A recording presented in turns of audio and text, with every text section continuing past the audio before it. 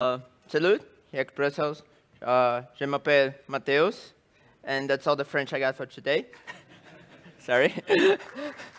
Yeah, we're here to talk about deep diving on concurrent React. And I know we saw like different talks about concurrent React and about parallelism and etc. This is going to be kind of a complementary take on that. This is me, Matheus Albuquerque. I'm doing front-end at Medallia. I'm also mentoring front-end at Tech Labs and NGO, and you can find me everywhere as Y Combinator. And by the way, on this QR code, you can find all the links for slides and etc. I do have a disclaimer. So this talk is supposed to be a deep dive. So in some contents where they feel like they really need more discussions, you're going to find this emoji. So this means after conf or coffee break, so whatever, it means more discussions.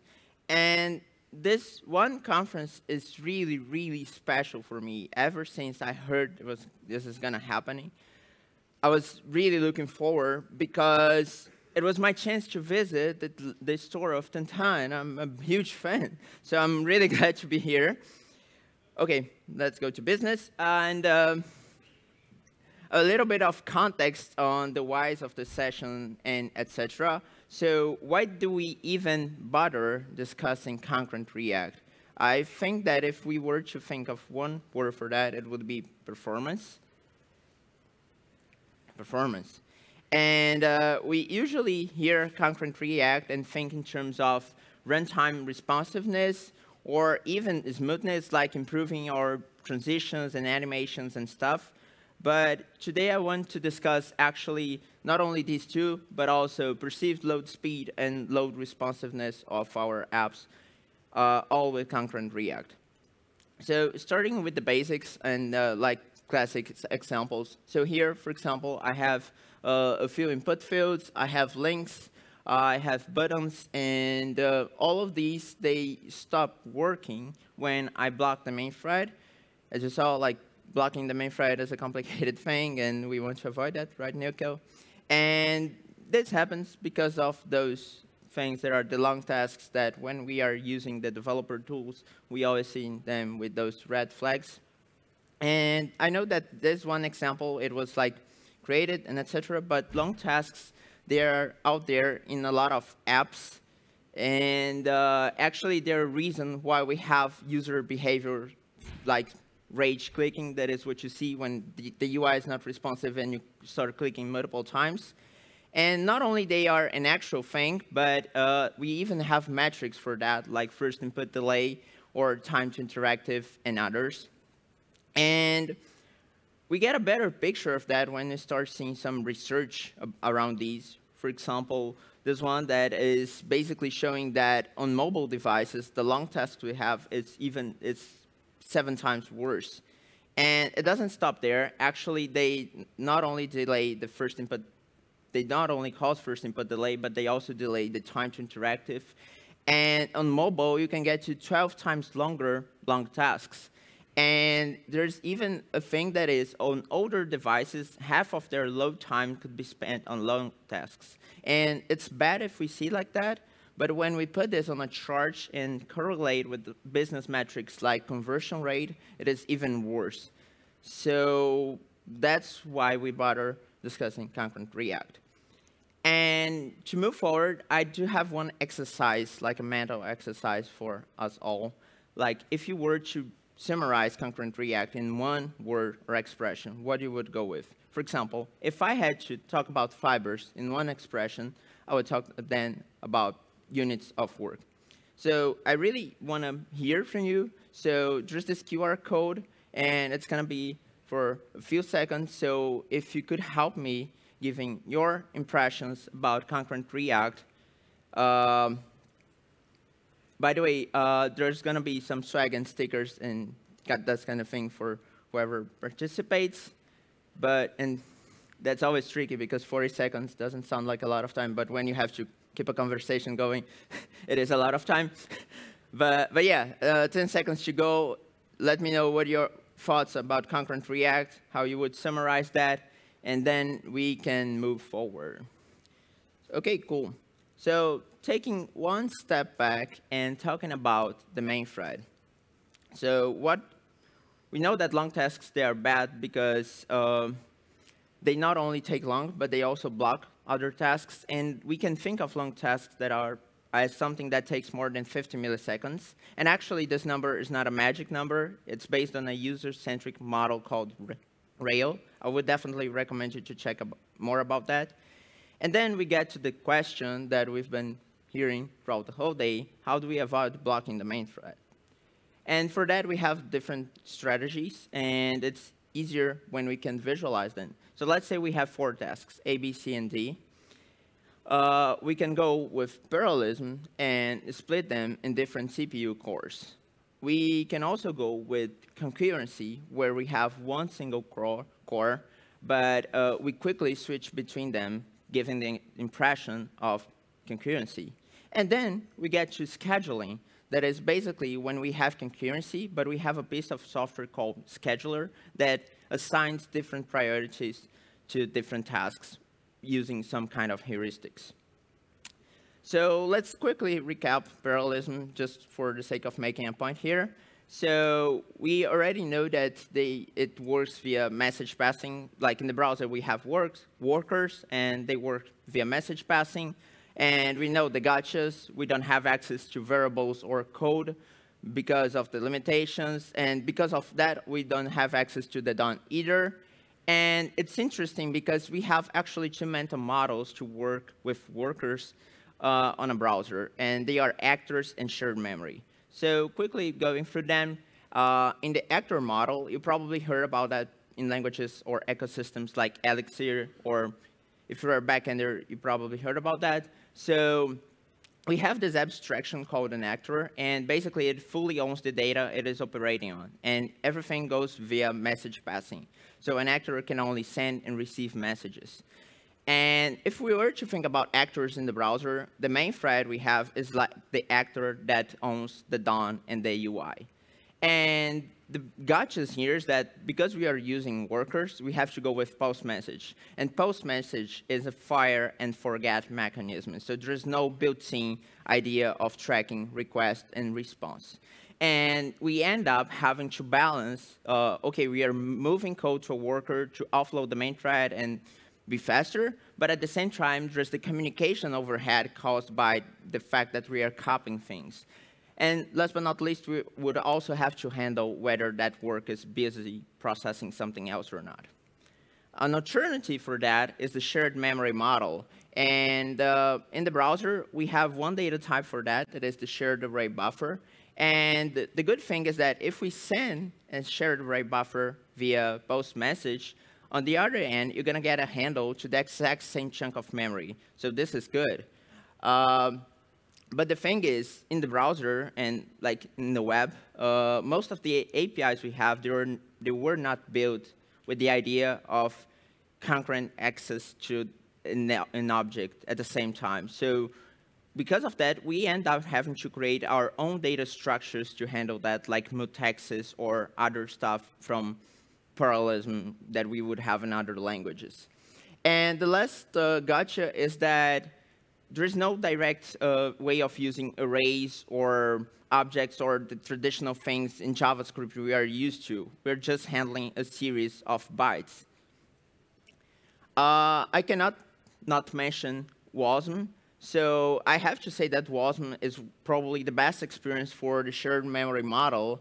But first, it doesn't offer the comfort of JavaScript that we have. And the second thing is that WebAssembly is really fast when you stay within WebAssembly. But the more you have to cross the line and do DOM stuff, DOM manipulations, access UI, and that kind of stuff, it gets slower. And actually, there are some benchmarks showing that regular UI frameworks like React or the others we are used to, they can be more performant than the fastest low-level implementations of WASM at doing DOM stuff. And before we move forward, there's amazing stuff out there for doing workers. We have the atomics data type that is a spec that is being built. And we have libraries like conlink and workerdon and much more. So there's amazing stuff out there. But we can kind of get to the conclusion that workers, and we saw that before, that workers are amazing for data processing and when you got to crunch numbers and that kind of stuff, but they tend to be hard to use for UI-related stuff. And sometimes they're harder than, for example, adjusting the work you got to do for a scheduler. And that's when we get to the second part, that is concurrency and scheduling. So back to the question I asked before. I really hope this is going to work because it's live stuff, but I don't know. It did. Woo. I'm so happy. Do I have to drink water? So I see that most of you went with blocking, and then secondly, tasks and parallelism. So I want to show you my take on that. If I had to go with one word, that word would be scheduling. And that leads us to talking about scheduling in React. So yeah, there's no workers, there's no WASM, there's no parallelism at all. What we have, though, is a cooperative multitasking model where we have a single thread, but it's interruptible. And because it's interruptible, the rendering process can be interleaved with other tasks in the main thread. And these other tasks can be other React renders. And also because of that, an update can happen. For example, user input or that kind of thing can happen in the background without blocking response to new input. And it's easier if we can visualize. So it's basically like this. Let's say React is rendering something, and I start typing into an input field. It's going to do this high priority render task to respond to my input. But as soon as I'm done, it's going to resume the original render tasks, and that's mostly because it can track word using fibers. And another really interesting thing is the heuristics. So basically, React uses the execution back to the main thread every 5 milliseconds, and it's not a magic number, just like the ones we have in CSS.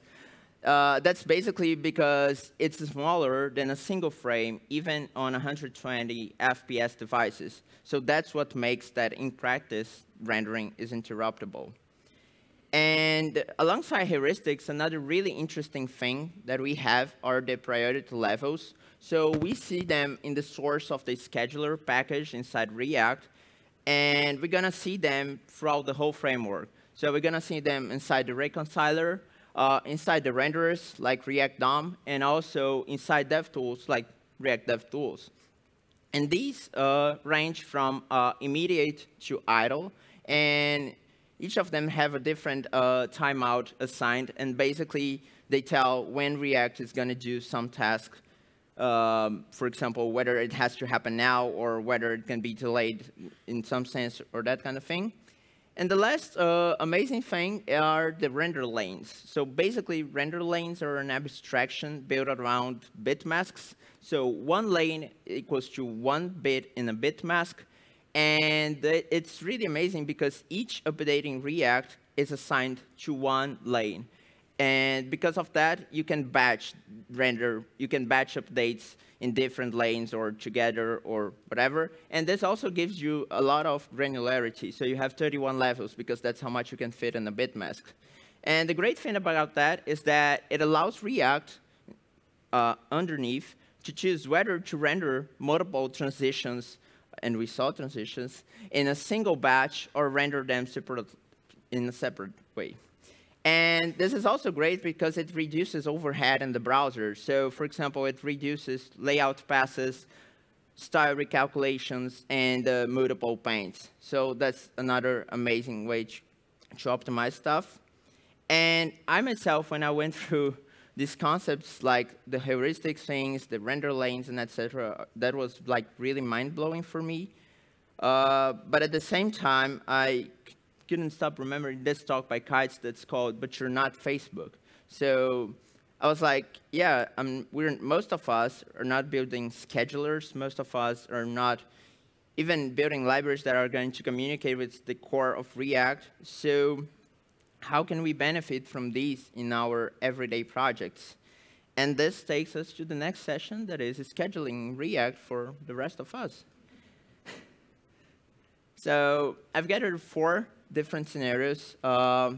where I think we can use the amazing stuff, the amazing concurrent React features, and sometimes with hooks, sometimes with hydration, transitions, and etc. And the first one is when we have to handle a lot of data. So we usually see a lot of non-practical examples of handling a lot of data. So heavy stuff like finding primes or running complex algorithms to crack passwords, that kind of thing we're not doing on a daily basis, right? Or even rendering the Sierpinski triangle. They're great for benchmarking, but on a daily basis, we are, for example, building dashboards. We are rendering charts with a lot of data points. We are rendering on a canvas, and we don't have a screen canvas, or we are processing data. So let's get this one example. It's basically rendering the amount of visitors per day, and I'm filtering the data using this data selector. And you can see that the animation is a bit laggy, especially when I select a huge frame, because it's a lot of data. And the code for that, it's really simple. We have one effect. We have use state, and then we have a non-change handler. And we can just change that to use a transition from React, like the ones we saw with Tejas. And then it's way, way smoother and way, way faster. And I myself, when I saw transitions, I wish I could go back in time to some apps I worked in the past. And I had a scenario, for example, I was building this map, and we had more than 1,100 data points plotted on a map. And back then, we used workers, we used some Redux Saga utilities, and we even debounced the stuff. But actually, if we had transitions, that would have been better. And another example is like, this was like 3 years ago. We were building a real-time game, and there was an admin panel, and it was a football game, and there was like thousands of players, and they were sending thousands of messages. And an admin would have been able to search and filter that data. And back then, we did a lot of list virtualization in the chat, and we overused memoization a lot just to make things performant. But again, if we had transitions, that would have been way better. So that's one scenario. The second scenario is tackling wasted renders. So we usually think about use memo, use callback, or, for example, memoizing the component, or not passing one or another props when we talk about wasted renders. How can we prevent them? But we have another ally. So who's seen this hook, use sync external store? OK, Phil.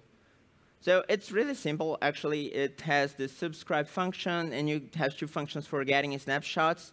And the thing is, this hook was really marketed out there as a hook for library maintainers.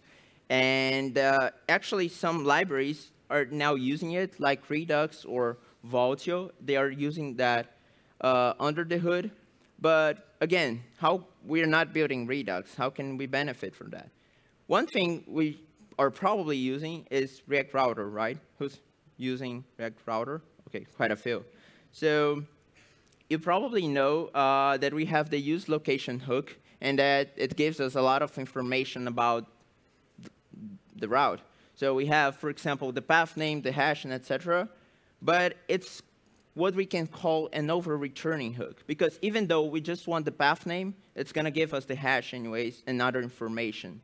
And the result of that is that we have a component.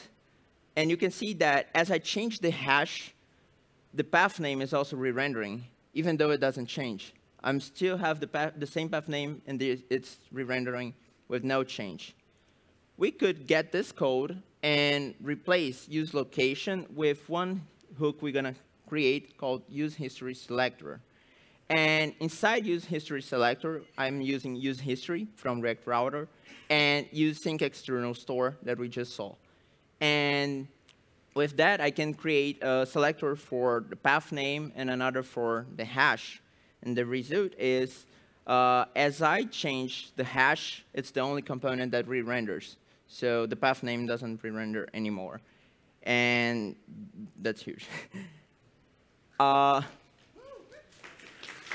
Okay. Another part I do love is hydration.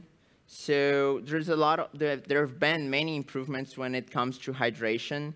And especially before, when we were doing SSR and etc., hydration could only begin after the entire data was fetched and rendered. And the thing is, the users of the app, they couldn't interact until the whole page was hydrated. And the result is, if you had some parts of that page that were faster, they ended up waiting for the slower parts. And that's like kind of pity. With React 18 and concurrent React and etc., we've got selective hydration. So now React doesn't wait anymore for a component to load so that it continues streaming the HTML for the rest of the page. And also, using schedulers and etc., React is going to prioritize hydrating the parts that the users are interacting, they interact first. So it's basically going to hydrate first what's more important. And another thing, also thanks to scheduling and concurrency stuff, is that the browser can do other work at the same time as hydration. And this results in better FID and better INP. By the way, INP is another metric that people are working on to be kind of a replacer to first input delay. It's called interaction to next paint. And doing that is as easy as wrapping things with suspense. And actually, there are some cases out there. For example, Versal, they managed to improve their website for Next by using that. The last one is the profiler, because not only we want to build apps, we also want to be able to profile them. So we have this new scheduling tab in the profiler that basically allows us to inspect our transitions, which is really good, and it gives us really interesting hints. So for example, if it detects there's a long task that could be potentially turned into a transition, and it's going to tell you, hey, you could be doing that inside the transition, and that would make things faster. Another thing that we usually don't talk a lot when we're discussing concurrent React is measure. So if we're doing things for performance, it's important that we measure things. And it's always important to remember that we do have, right now, a lot of interesting tools for measuring things in the lab. So we have the Profiler API, we have open source stuff like Why Did You Handle, and we have Lighthouse and many other tools. And we should also measure things in the field as users are using the app. So we have Web Vitals is open source, and we have observability services like Calibre, and even Versal, they got like built-in user analytics. And we also have the web. So the web is evolving more and more and giving us a lot of APIs like timing APIs and even profiling APIs. And when, for example, we look at what we can figure out about our apps just using, for example, the profiling APIs, it's a lot of information. So yeah, we should use observability services and libraries like Web Vitals, but it's also important that we can use the web and React to build our own abstractions or own hooks to measure stuff. One of the last things is the future. So all of the things I mentioned, they really, really pump me up about React, but there's amazing stuff coming down the line. So we're going to have I/O libraries like React Fetch. I know the promise has been there for a while now. We're going to have built-in support for people building I/O libraries with the cache component. We're going to have suspense for CPU-bound trees, which, by the way, is one of my favorite things. So just like we do suspense for data fetching, we're going to be able to stop rendering before React even tries to render, if we know that a certain subtree of our app is going to do something that is CPU-bound. We're going to have more hooks for library maintainers, like using search and effect. We're going to have the off-screen component that is an amazing way to assign like idle priority to our components, just wrapping them with that. And server components, which could be a whole other talk. And we're going to have native scheduling primitives in the browser. So who's familiar with the scheduling API in the browser? Cool. So yeah, we do have some scheduling primitives and etc. But the web lacks a unified way for doing things other than, for example, requesting idle callback or setting timeouts and that kind of thing. So we're going to have an API that is promise-based and allows you to, that is directly integrated into the event loop. And it's really aligned with the work of the React core team and etc.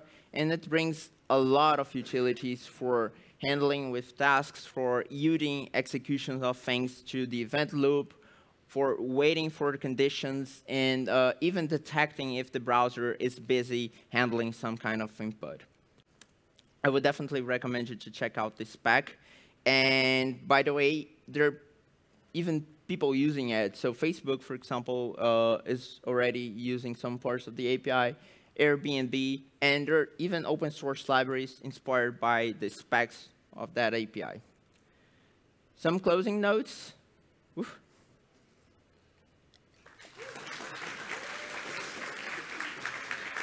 I was thirsty.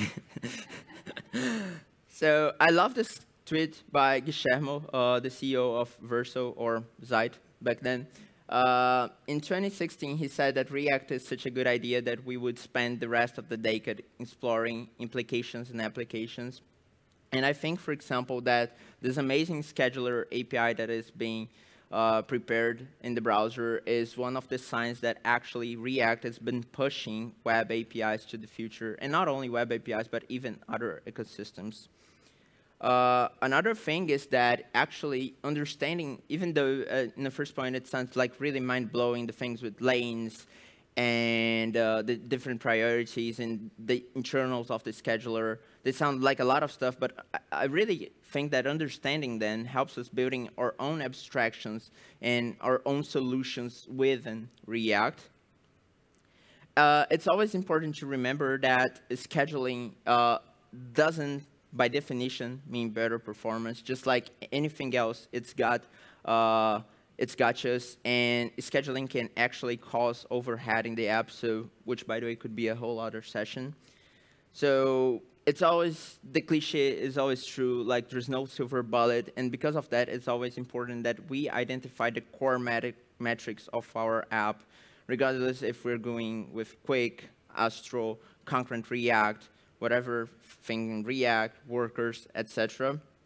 Another thing is there's a lot of information out there. So we're going to see core committers, creators of different tools saying a lot of different things and making really good points about all of these tools.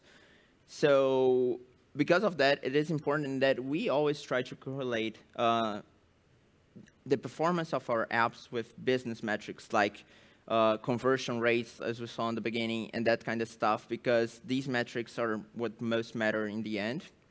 Another closing note is that we're hiring at Medallia, so if you want to work with performance in real huge apps, reach out. The slides for this session are available already on my speaker deck profile. And probably the most important part is that I have stickers. So that's the key takeaway of the session. So if you want to reach out for stickers and etc., I'll be around. And thank you so much for having me. I think we should have time for a few questions.